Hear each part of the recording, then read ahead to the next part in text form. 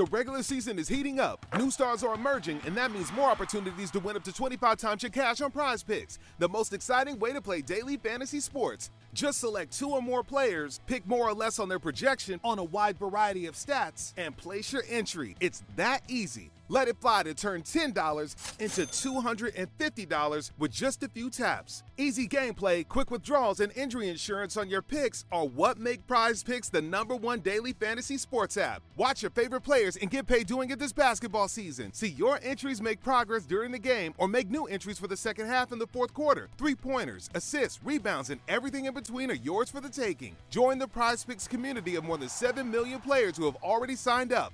Right now, Prize Picks will match your first deposit of up to $100. Just download the Prize Picks app and use code GET100. That's code GET100 on Prize Picks for a first deposit match of up to $100. Prize Picks. Pick more, pick less. It's that easy.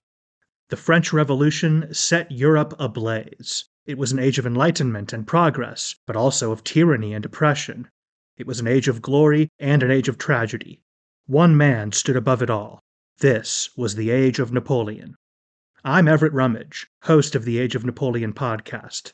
Join me as I examine the life and times of one of the most fascinating and enigmatic characters in modern history. Look for the Age of Napoleon wherever you find your podcasts.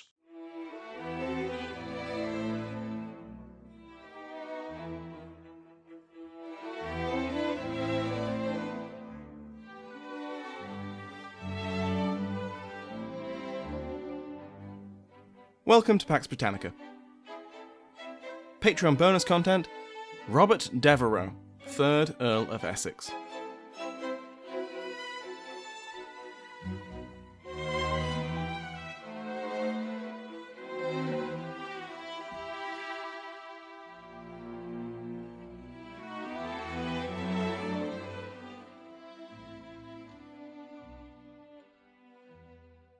Welcome to this bonus episode of Pax Britannica. In this special, Patreon-exclusive content, we're going to look at the life, trials, and tribulations of Robert Devereux, 3rd Earl of Essex. Robert Devereux, future 3rd Earl of Essex, was born in 1591, the firstborn child of Robert Devereux, current 2nd Earl of Essex. His home life was unorthodox. Both his father and his mother, Lettice Knollys, the once close favourite of Queen Elizabeth, spent most of their time separate, with both of them having lovers.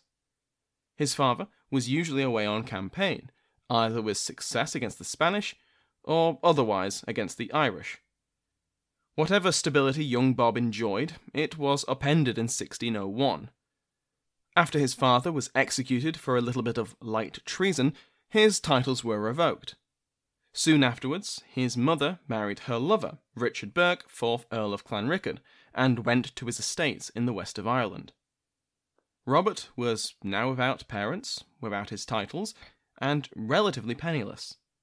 Then, to just really ensure he had a traumatic and dysfunctional childhood, he was shipped off to Eton. Things did improve for young Bob when Elizabeth died, and James came to the English and Irish thrones. James had fond memories of the elder Robert Devereux, who had supported his claim to be Elizabeth's heir, and so when the new king entered London, it was young Bob who bore his sword. At James's coronation in July, young Bob was restored to his father's titles. He was now Baron Bourchier, Viscount Hereford, and the 3rd Earl of Essex. He was made a page to the young Prince Henry, and it was clear to all that they should watch Essex's career with great interest. The Howards were one of those watching, and they convinced the king to support a marriage proposal between the 15-year-old Essex and the 15-year-old Francis Howard. The two were married on the 5th of January 1606, and Essex was once again shipped away, this time for a tour of France and the Netherlands, to keep the two newlyweds separate while they reached a more respectable age. When Essex returned to England on the cusp of his 18th birthday, ready to begin married life, it didn't go well. His wife was rumoured, correctly, to be having an affair with Robert Carr, James's current favourite and future Earl of Somerset. To add injury to insult, Essex soon came down with a severe case of smallpox, which left him scarred across his face. Francis was a known beauty, and he was the beast. the relationship quickly soured. Essex's relationship with the rest of the court echoed that of his marriage. After Prince Henry called him the son of a traitor, which was technically correct, Essex beat him with a tennis racket. They were playing tennis at the time. It's not like Essex hunted him down after visiting Sports Direct, but attacking the heir of the throne with sporting equipment is something of a faux pas. Essex was soon involved with other brawls, and after yet another attempt to salvage their marriage came to nothing, John Morrell states that Francis tried to poison Essex. Francis became the very public lover of Somerset. In 1613, Somerset and the Howards combined to bring an end to her marriage with Essex. If you remember that far back in the narrative, this was when Frances publicly humiliated her husband by saying that he was impotent. Essex denied this, saying that he, quote, hath found an ability of body to know any other woman, and hath sometimes felt the motions and provocations of the flesh, end quote. He wasn't impotent, he just couldn't stand his wife. But the king came down on the side of his favourite's lover, and the judgment found in her favour. Essex was ordered to return Francis's dowry, and then found himself in a duel with his former brother-in-law, Charles Howard. In the second half of James's English reign, Essex found himself in the 1614 Parliament, siding against the court he now so despised. He gave his backing to criticism of the impositions, and to the impeachment of royal ministers. After the Parliament finished, Essex returned to his country estates. He hated court, and court clearly hated him. Notably, when James returned south from his visit to Scotland, he did not visit Essex, despite passing within a mile or two of his home. This would be a snub to anyone, but no more so than to the thin-skinned Essex. Something that must have been a highlight to Essex was the trial of his ex-wife and Somerset for poisoning Thomas Overbury. He attended their trial in London, where he heard the evidence that Overbury had been targeted, first for imprisonment and then for death, to keep him out of the annulment proceedings. Overbury knew too much about the goings-on between Francis and Somerset, and it would threaten the annulment. The couple were convicted, but only imprisoned. Essex may have taken some solace that it was now a matter of record that his annulment was not reached fairly, and that his ex-wife had had to kill to ensure it. Essex also returned to London for the funeral of Queen Anne in 1619, and it was here that he decided to support Frederick V of the Palatine in his war for the Bohemian crown. He raised 300 men and led them to war. In the latter years of James's reign, he was a regular sight in the Netherlands, serving with the Protestant armies and winning the love of the men under his command. With such highlights as beating Prince Henry with a tennis racket to being publicly humiliated by his wife for impotency, by the time of the personal rule, Essex was just done with court life. However, while he found court to be a source of never-ending scorn for him and his family, Essex continued to take some solace in his military career. While slight after slight was poured on him by the court, and then by Charles and his cronies, Essex could take solace from the fact that his name still meant something to the common soldiery. Whenever he raised a new force, they flocked to his banner, and he returned their love with a genuine compassion for their well-being. He may have been the most experienced military commander in the English nobility, but he was no warmonger. His experience of war was mostly stalemates and defeats, with a scattering of victories. In his biography of Essex, John Morrell summarises the Earl's attitude, quote, Essex's military achievements in the 1620s were therefore modest. From them he learned that outright victory was rarely attainable and the cost in human life was high. End quote. Essex was appointed to a position of command in the Cadiz expedition, the attempt to outdo his father's successful raid 30 years previously. Of course, that was a poisoned chalice, since that expedition failed spectacularly. Essex wasn't in overall command, and served under the Duke of Buckingham and Sir Edward Cecil, and so he was spared most of the blame for its failure. But Essex was disgusted by both the incompetence of Buckingham and the protections from his failings he received from court. Whenever Essex attended Parliament, he became the focus of opposition to Crown policy. He attended almost every day, and while he rarely gave speeches, he was ever present on committees. When Charles pushed for a forced loan in 1627, Essex publicly refused to pay. He supported every attempt by Charles's early parliaments to make the king listen to their grievances, and the king knew it. He spent most of personal rule firmly away from court, managing his estates and his family.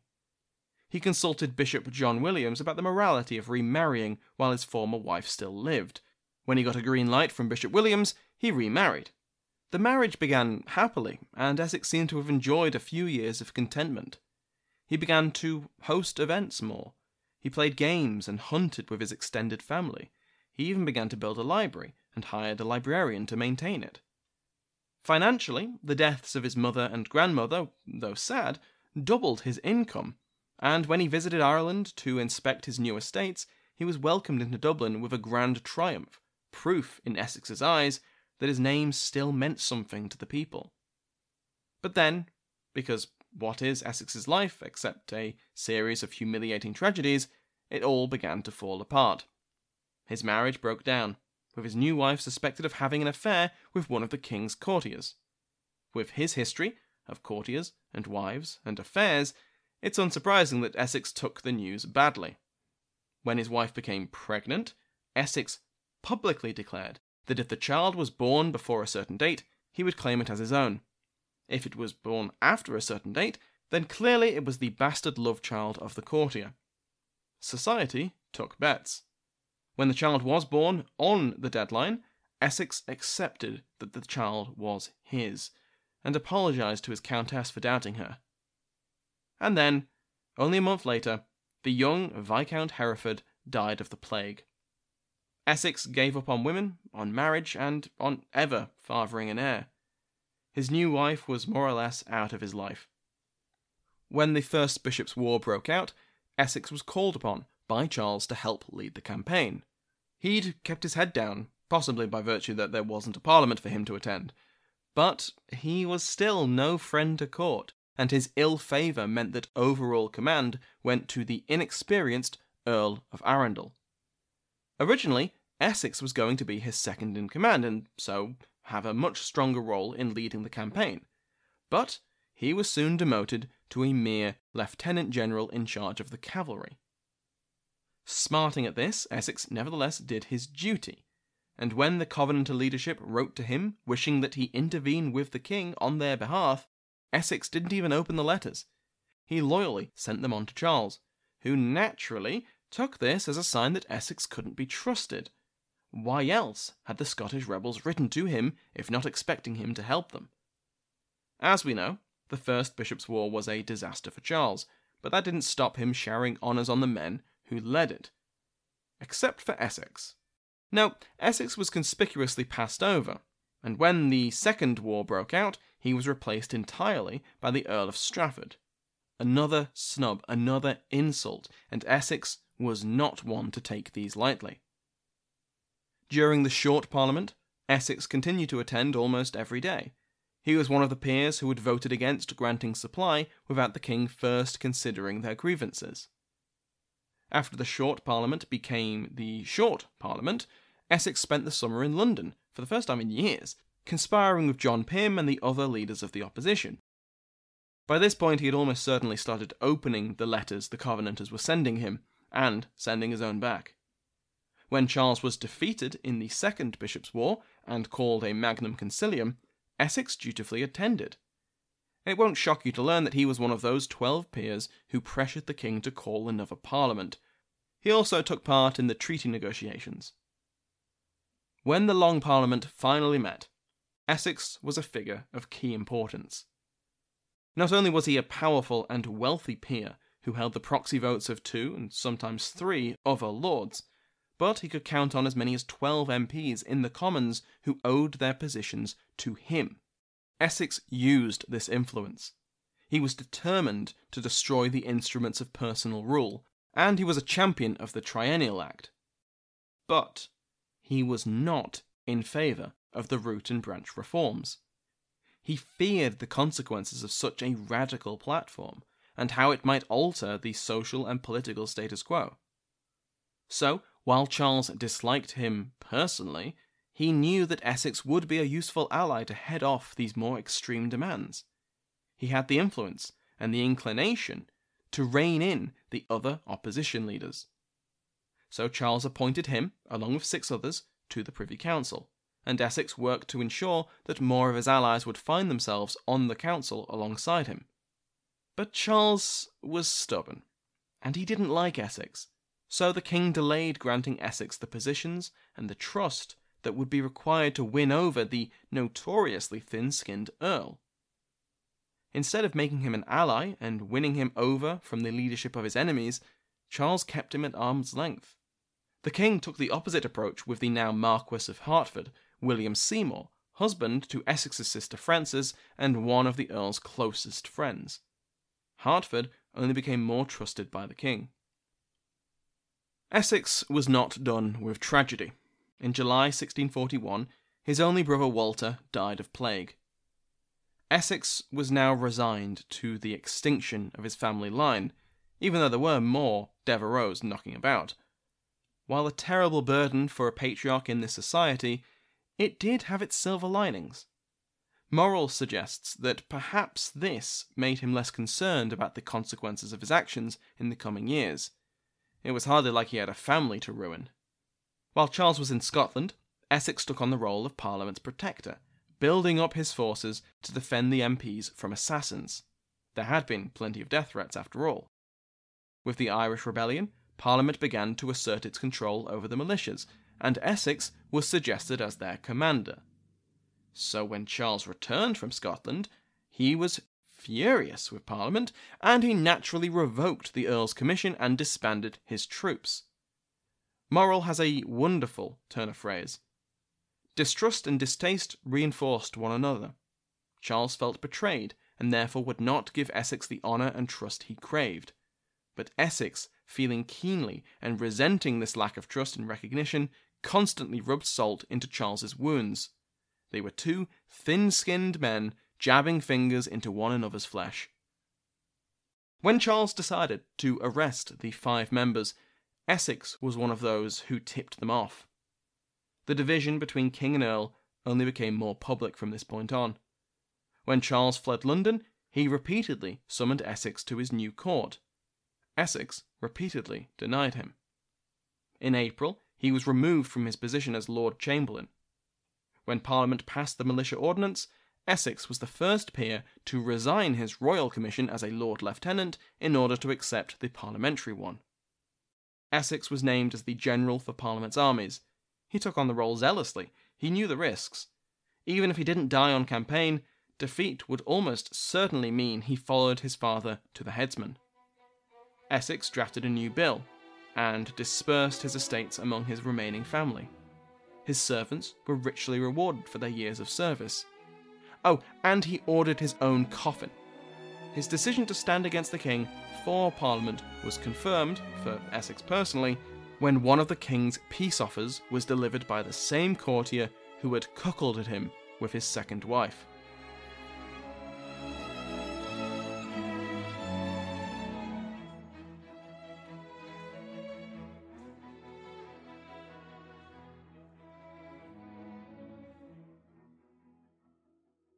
The regular season is heating up, new stars are emerging, and that means more opportunities to win up to 25 times your cash on Prize Picks, the most exciting way to play daily fantasy sports. Just select 2 or more players, pick more or less on their projection on a wide variety of stats, and place your entry. It's that easy. Let it fly to turn $10 into $250 with just a few taps. Easy gameplay, quick withdrawals, and injury insurance on your picks are what make Prize Picks the #1 daily fantasy sports app. Watch your favorite players and get paid doing it this basketball season. See your entries make progress during the game or make new entries for the second half and the fourth quarter. 3-pointers, assists, rebounds, and everything in between are yours for the taking. Join the Prize Picks community of more than 7 million players who have already signed up.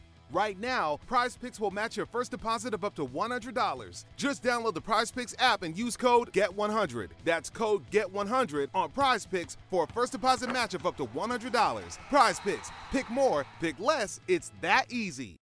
Madame Tussaud. We all know the name, and many of us have visited one of the wax museums which bear that name.